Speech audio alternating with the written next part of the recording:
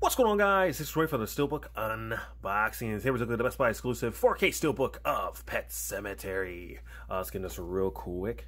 One of the things up on the J card, I noticed from the promo pictures, it didn't say if we were going to get a digital download code, but on the back it does say digital movie included, which is very cool. I'm very happy about that. So if you guys are worried about that, you are going to get it.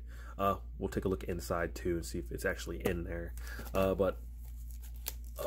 Up here, there is a little sticker, actually. It says includes 4K Ultra HD, Blu-ray, and digital copy right there. So there's that sticker.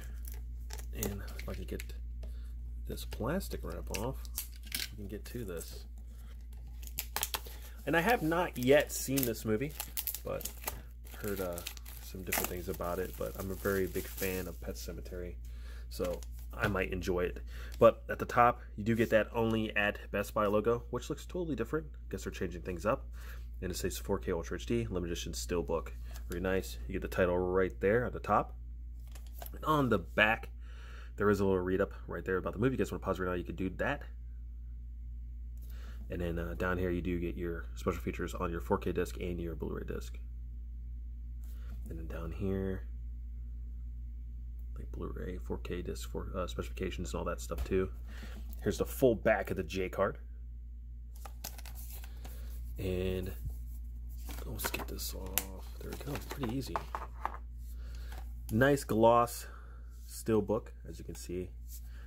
It does feel a little different right here in the cat, and then from the board, the red border, but that might be just me. Very nice. Got the children down here at the bottom.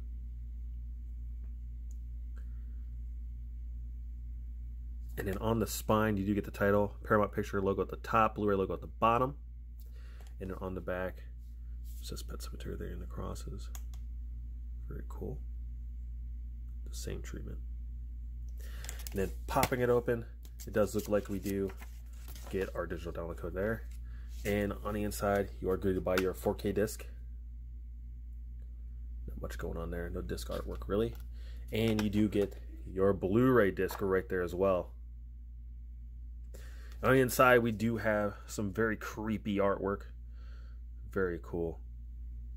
It's nice to have that.